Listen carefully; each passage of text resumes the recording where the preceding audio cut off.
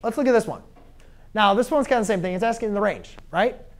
Yes? Yes? Now, the important thing without looking at your phone is you guys notice that many of the answers here is they're talking about the range. So do we really, A is going to be impacting horizontally. That's inside of the function, right? They didn't have parentheses, but I think you guys can see that A is going to be inside of the function, right? So A is going to be reflecting a stretch or compression, but that does not impact. That's a horizontal stretch or compression. That does not impact the range at all. So do we really care about any of the answers that have A? No. So I can eliminate answer D, I can eliminate answer E, and I can eliminate answer C. Therefore, I have now turned this to a 50-50 shot of either answer A or answer B.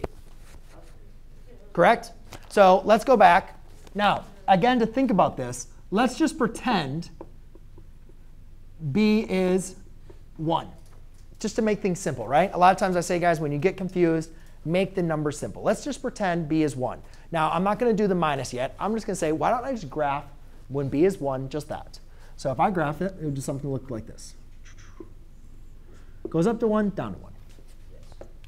Right? Now, if I subtract a 2 times 1, that's really subtracting 2. That's taking the graph down 2 units.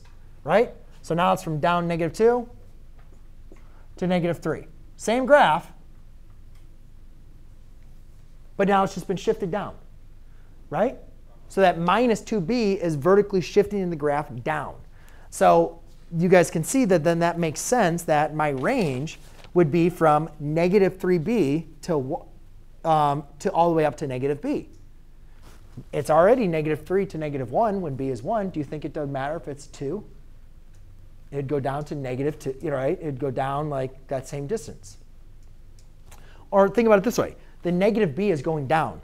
So obviously your range is going to be negative, right? Assuming b is a positive number.